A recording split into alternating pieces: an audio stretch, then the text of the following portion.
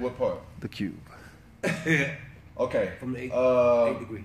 Here's the thing about Royal and Select Master's degree. Royal and Select Master's degree is really dealing with cubes, both the 8th degree and the 9th degree. In the 8th degree, the number 8 itself is a cube.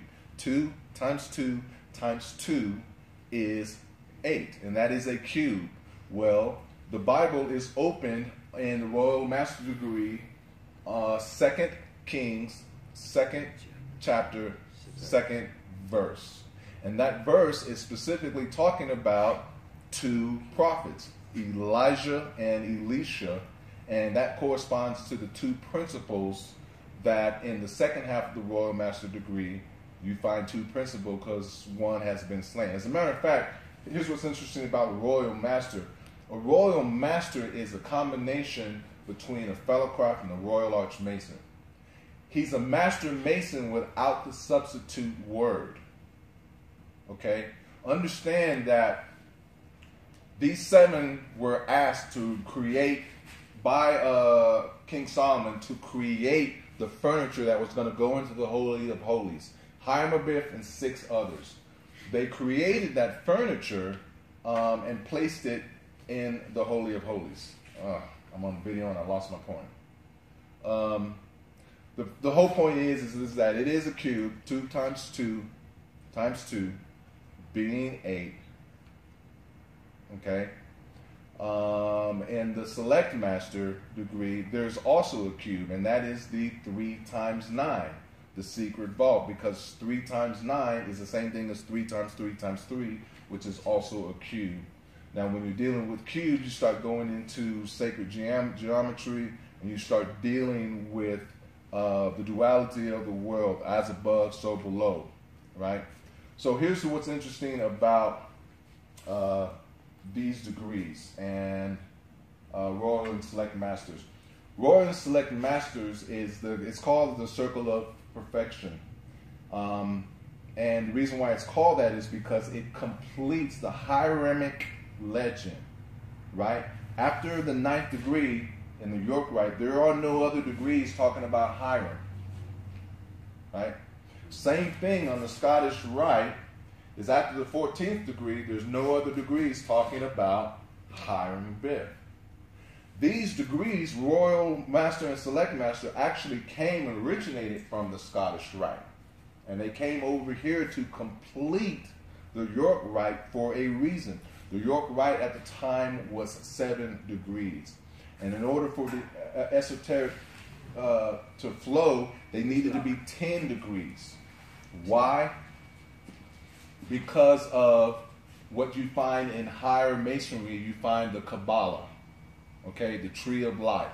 So in the Scottish Rite, you have the 32 paths with the secret 33rd, which is the 10 Sephiroth and the 22 paths that connect them. Well, you have that same emblem in the York Rite because you have 9 degrees, and then you have a 10th degree called Super Excellent Master. Now, the thing about the Super Excellent Master degree is that it oftentimes people, writers, Mackey says this, a whole bunch of them will say, well, it's not really part of Royal and Select Masters because it doesn't talk about Hiram, right? But it's part of the York Rite, and it completes those first 9 to that 10 because of something that you need to understand. It's a story and an allegory called the Path of the Sun. Okay, the Path of the Sun is usually characterized by the sun being a widow or the sun being the son of God, right? So you have these stories throughout literature that was really the same story talking about the same thing. Let me give you an example from pop culture. Superman. Superman, Kal-El is the son of Kor-El, right? And if you know anything about Superman, where does he get his power? From the suns, the light, right? Let me give you another one. Harry Potter, right? Harry Potter is considered a type of a widow's son. We have Hiram Abiff. We have Osiris, right? or Horus, which is the original widow's son. We've got all these stories. What this story means is it's the path of the sun, and the journey of the path of the sun is the journey of the soul. Okay? So let me give you an example. When the sun is at its meridian, Junior Warden, and I'm talking blue because in order for you to understand purple, you have to understand red. In order for you to understand red, you have to understand blue. So the sun is at meridian in the south. It is at its height. It is in its heaven. It's the glory and the beauty of the day. Right? Now remember, the sun is the journey of the soul. So what happens is when the sun starts to decline, this is the descent of the soul. And when the sun sets, it's the descent of the soul into matter, into a human body. Right? So souls come and descend down into a human body, and then the human body, when the sun is moving underneath the earth and it's night and you can't see it, that's this world, the living, right? Souls are actually, they descend, they die, and they're born into this world, and we are humans, and then when the sun starts to rise, that's when the soul is born. But the human dies, because now the human dies at sunrise, and then the soul ascends back to the heavens. Okay? The journey of the soul is the path of the sun. So in all degrees, when we're doing our circumambulations, right, we're moving with the sun into the direction of the sun. We're doing that for a reason. Worshipful Master, your duty, right? Sun rising in the east. Set the craft at work, right? That's the beginning. Meridian, the heavens. Sun setting, again, is the soul incarnating into matter. As a matter of fact, that's also why with the expression of left the west, traveling east. Because that's what we do as humans. That sun that's going underneath at night, we're leaving the west and we're going east. Now, how does this relate to us as Royal and Select Masters? Because as a Royal and Select Masters, you're acknowledged as such and you rock the regular hours. What are the regular hours? From 9 at night till 12, the time when prying eyes are closed in sleep.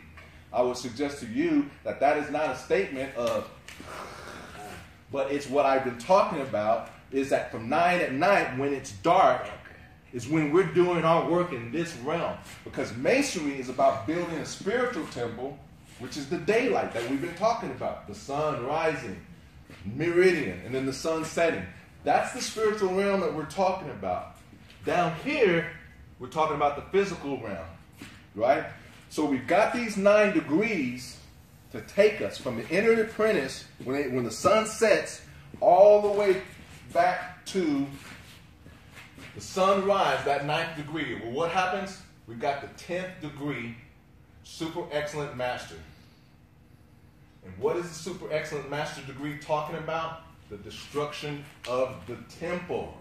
That's the degree that sets it off. The destruction of the temple is the degree that kills the body, allowing the soul to sunrise and start ascending back to heaven. I'm talking too much? Yeah, you all right. So y'all are tracking with me on that? Yeah, he's doing good. Okay, so I lost where I was, but basically that's what we're dealing with as super excellent masters. And as Royal and Select Masters. And that's also why the super excellent master degree is weird and it sits the way that it does. It doesn't pertain to Hiram. It doesn't pertain to anything else. It's just kind of sitting there by itself. That is the 10th degree. Now let me bring it back home to you. The first, earlier I said that the Scottish Rite, you have the Kabbalah, the 10 Sephiroth, the 22 paths make up the 32 degrees of Freemasonry with the secret 33rd with the secret Sephiroth. And the York Rite, you've got the first 9 And then you got the 10th, which is again 10 Sephiroth, 10 spears. Now, if you know anything about the Kabbalah and the tree of life, it's an upside down tree, right? So you've got 1 down here and possibly 10 up here.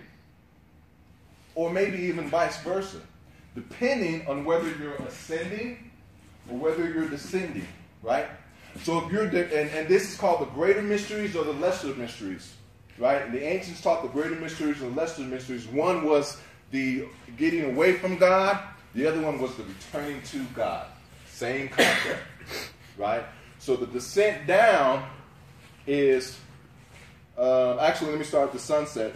From the first degree all the way up. And if I don't have time, but if you look at the degrees in the order in which they're supposed to fall chronologically, right, that gives you a really, really huge key, right? The degrees chronologically should be first degree entered apprentice, then the fellow craft, then the marked master, then the select master, then the first part of the royal master degree, then the master mason, then the second part of the royal master degree.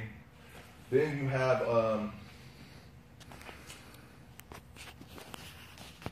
past master, super excellent, destruction of the temple, the 10th degree, and then you have the royal arch. And when you look at those degrees and you understand the Sephiroth, they fit accordingly and they fit perfectly. I could go into much more detail about it.